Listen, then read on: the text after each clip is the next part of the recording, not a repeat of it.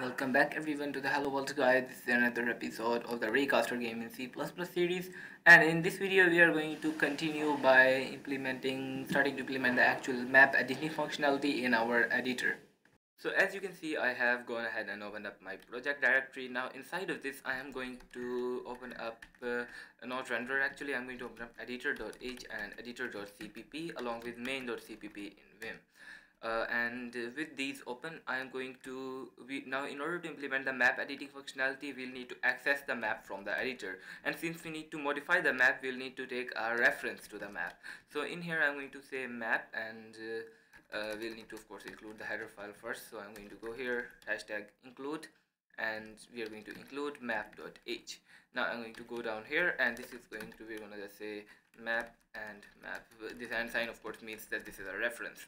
Now we have modified the signature of the run function, so of course we need to go here and modify it here as well. So map and map like that, and yes, well, that works. And now I'm going to open up main.cpp, and inside of this, when we are calling our run function, we need to make sure that we provided the editor with the map as well. So we are going to just pass the map here, and with that we should have a reference to our map in the editor, and now can modify it like we want to. Now, when the user presses a key, or even if the user doesn't press a key, we need to take the user's mouse position, convert that into map coordinates, and then use that to, well, if the user is not pressing anything, we can display a boundary around the cell that we are currently, hovering over. And then when we actually press that, we need to modify that cell and change the behavior and all of that. So how are we actually going to do that? So for this, we'll need to do a couple of things. First of all, I'm going to go down here. Here you can see that we are using our mouse position here. When we are doing the last mouse position, and we are also using this here. So we can just get the mouse position once and use that instead of having to recalculate it. Or actually, yeah, let's do that. So we are going to create an SF vector to I, which we are going to call mouse position, and we are going to set that to SF mouse get position relative to the window. Okay, we'll get that position, and then we are going to go down here, and we are going to just set the last mouse position to this mouse position, and now we don't need to calculate this again here. So that works, and we can just have it like this. So now we are going to go down here, and this mouse position, remember, is in window coordinates, so pixel coordinates. While our view is changing, which means that our view coordinates may be different than the pixel coordinates.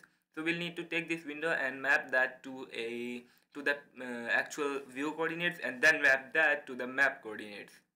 So let's go here, create an SF vector to F called world position, and we are going to set this to window dot map pixel to coordinates, and we are going to pass it our mouse position as the actual pixel coordinates, and it's going to basically map that to the correct view coordinates, but the world position.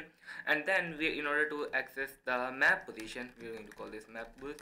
We are going to take our world position and divide that by map dot get cell size. Yeah, that will give us our correct map position. Now when we are doing this, this actually gives us our map position in float coordinates. We might want it in integer coordinates. So for that, we'll first of all cast our this to a vector to, well, actually let's just leave it at that. It should automatically cast it. So I'm going to go ahead and SF vector to I, let's cast this actually to a vector to I, and we are going to put a bracket here so that we don't have to cast the other value as well. And yeah, that should automatically convert that to integer coordinate map position. Now once we have got that, in order to change this, we'll first of all just draw a outline that would represent which cell we are hovering over. So in order to draw that, we are going to create an SF rectangle shape, and actually we can initialize this once. So we are going to go down here, create an SF rectangle shape,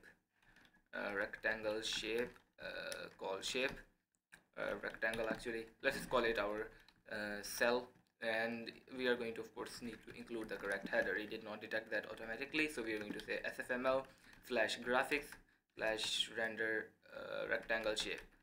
All right, so after we have got this, we are going to go down here, and we are going to say here we can just set this to the map size. So we are going to go here, say rectangle dot rectangle shape. We've got that. We call actually that cell dot set size, and we are going to set that to the map. We are going to update it every frame in case the map ever changes. It should not, but we might add an option to modify it, and then we want to change this as well.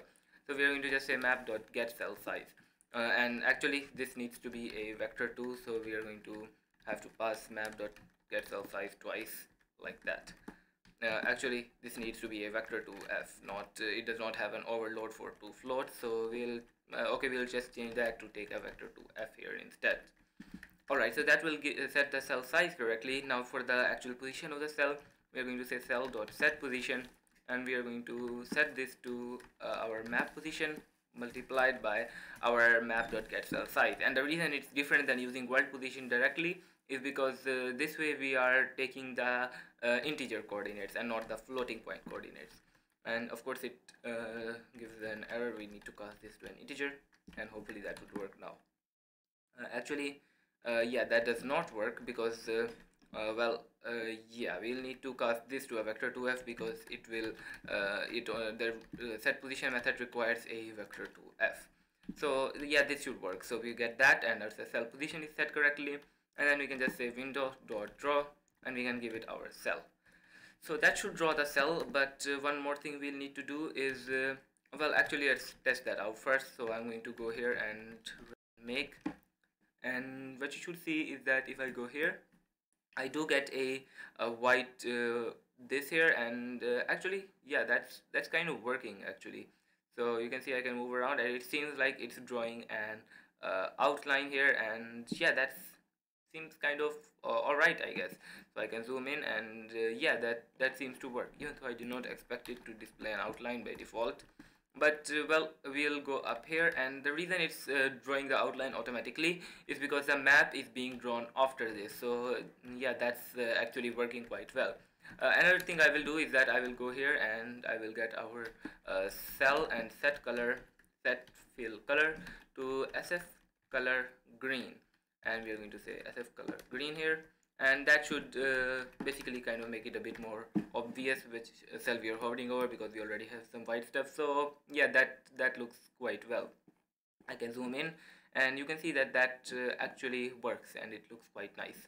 So with that, we have got our outline working, but we need, when the user actually presses the mouse button, we need to change the actual map some way or another. Then you know, basically like if the user presses the left mouse button, then we are going to draw a cell at that position, and if the user presses the left mouse button while pressing shift, we are going to erase a cell. So let's go ahead and implement that. Now in order to actually do that, we are going to have to go here, and yeah, we've got all of that. So I'm going to close this, and we're going to go under editor.cpp. We are going to check if SF mouse is button pressed, and we are going to get SF mouse let's say left. So if the left mouse button is pressed, then we are going to get our map position, and we are going to change our map accordingly.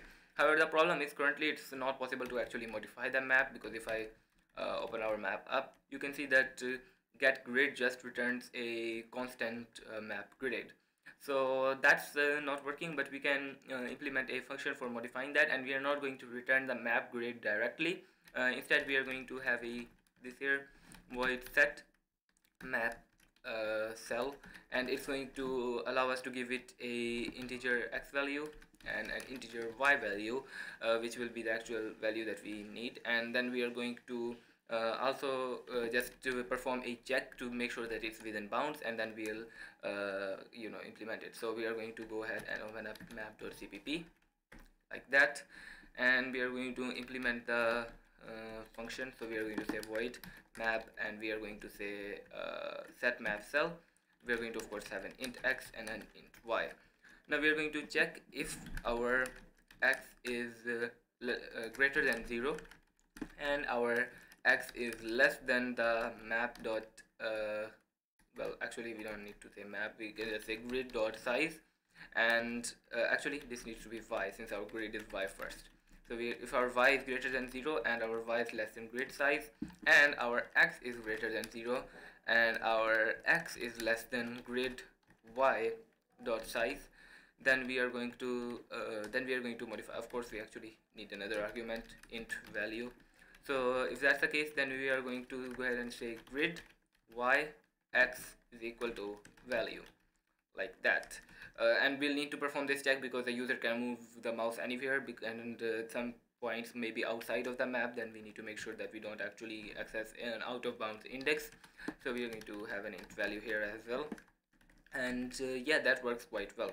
So now let's go back under editor.cpp, and if this button is pressed, left mouse button, we are going to say map dot set map cell, and we are going to pass it our map position dot x and our map position dot y, and for the value we are going to just say 1. So it's going to set that value to 1 whenever we press the mouse button. And actually we can say if our SF keyboard is key pressed, and we are going to say SF keyboard and shift. So if the left shift actually, if the left shift key is pressed, then we are going to say 0, else we are going to say 1. So let's go ahead and run that, run make here, and you can see that when this runs, I can go here, and if I press anywhere, you can see it automatically draws a block there, and I can use this to erase an actual wall. And if I go back into my game, you can see that the wall that I just erased has been erased, and now I get this. But if I go here and erase that, now it has vanished. So we can edit our map in real time and test it out as well. So you can see we have got 3 of these here, which are standing here, these 3 pillars. I can make that into a full wall if I want, and the changes are reflected in real time. And if I want, and of course if I can zoom around and move around as well, I can modify anywhere and it works correctly. So if I go here, I can go like that, and I can make a block here, and you can see that it appears. So yeah, you can see that we are being able to modify our map, and that's working quite well. Of course, currently there is no way to save the map, and we need to implement a way to do that. But we'll do that in the next video, so stay tuned for that. Make sure to like and subscribe as well, and share this video with other people, and I'll see you in the next one, and bye.